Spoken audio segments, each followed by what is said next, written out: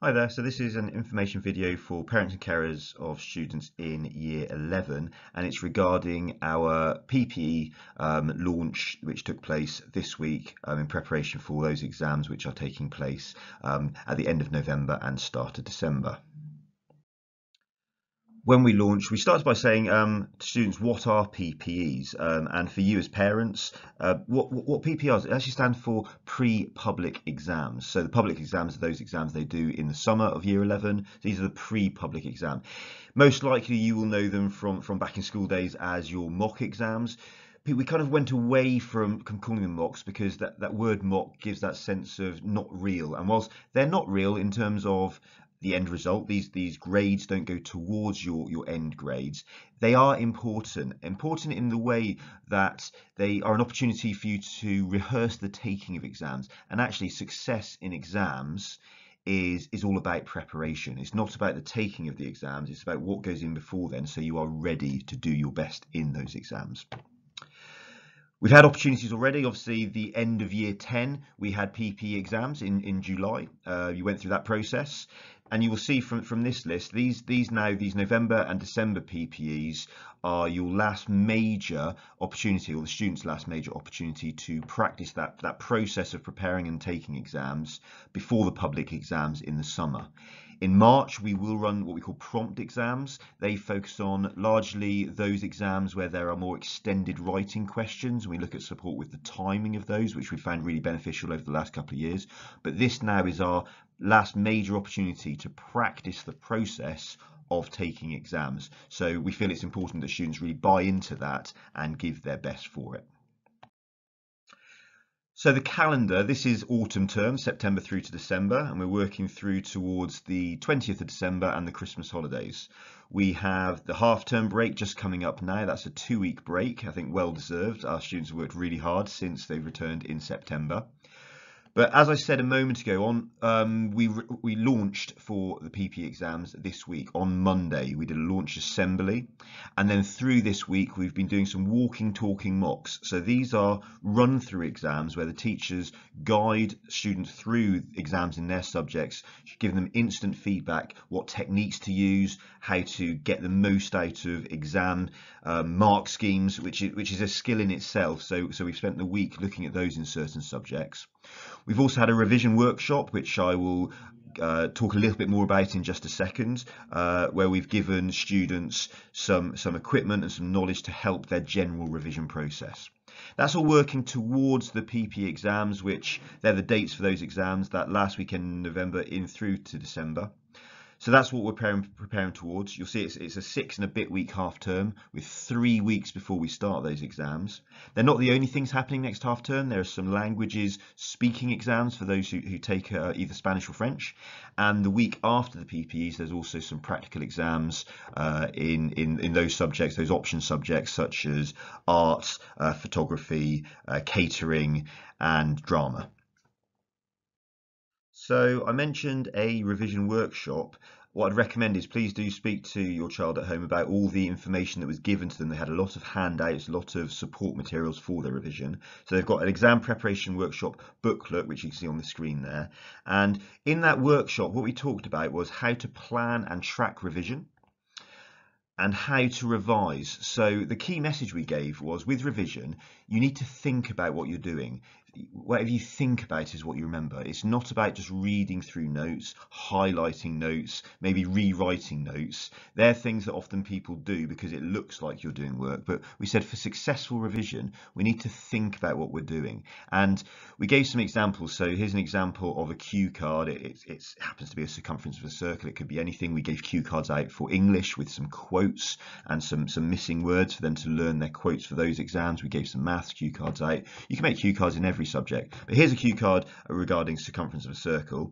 That's the information, but actually a much better cue card would look like this, because when a student sees that cue card, they have to recall the information. So those cue cards are two-sided, and it's actually revision that they can do by themselves, they can do with a friend, they can do at home with you. So please do speak to them. They've got 4 sets of revision cue cards that they can be using, and they can make their own, and that is a really good way of revising.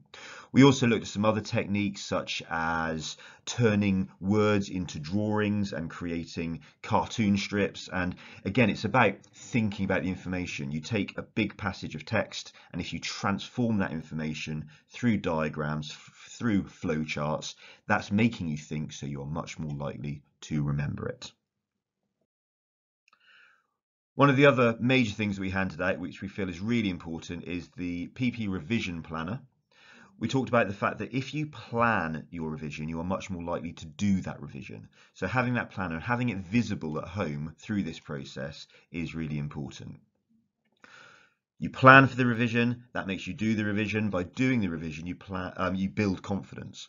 So the other sheet we gave out is a PP revision tracker. And I showed students how to use this, how every time they complete an hour of revision, they tick it off, both in the subject section on the left-hand side at the bottom, but also in the total part on the right-hand side.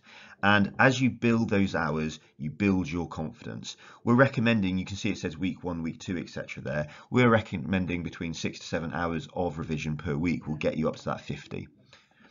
So combining those two sheets, we feel are vital in the success. And we've said to students, it's really good, especially when it comes to the planning, to plan with parents, with carers at home, so that you can agree times. This is when I'm going to be doing that. We've also said about maybe a little reward, a level 5 reward if they reach those 50 hours. And we said to students, it's not about major physical rewards, major objects or buying things. The reward is the sense inside. But we said, if you maybe something like a Big Mac meal or something like that at the end, just to say, yeah, well done, you've done your 50 hours. That's always it's nice to have something to work towards as you're going along and putting those hours in. There is extra support available, so after half term, in the 3 weeks leading up to the PPEs and the 2 weeks of the PPEs, we are running what we call exam success sessions. Those sessions are working for an hour after school, and it would count towards an hour of your revision. We are doing different subjects on different days, so you can see there the list of subjects Tuesday through to Friday. They're not open for all students for all subjects. We are inviting students in for specific reasons to support them with the revision. And this for me is about mindset, really. You could see this as, oh, I have to stay behind for an extra hour after school. But those students in previous year 11 cohorts who have been successful have really bought into this and said, okay, so if I stay an hour after school, by 4 o'clock, I've done an hour revision. I can tick that off my sheet. That all goes towards my 50 hours. And it's actually revision that I don't need to think about as much in the planning because my teacher's planning it for me. They will get me to think about the subject in that session, but I don't have to plan in advance. So information is going to be coming out about that, about which subjects you have been invited to or students have been invited to shortly. So please do look out for that, and that will really support in the build up and through those PPE exams in those areas. And the message we gave to students that if you're invited, please be there. It's for your benefit for each of those exams. And the other message we gave is if there are any issues, please do let us know. If there's anything preventing you from getting there, we will always look to find a solution if we can. So please do let us know if there are any issues in terms of being able to attend logistic wise. So that's it. That's our launch of PPE exams. It's good that we've got a 2-week break now, a half-term break, so students can get themselves organised, get themselves recharged, ready for November and that 3 weeks preparation time before the exams start. Please do get in contact if you have any questions or queries about those exams.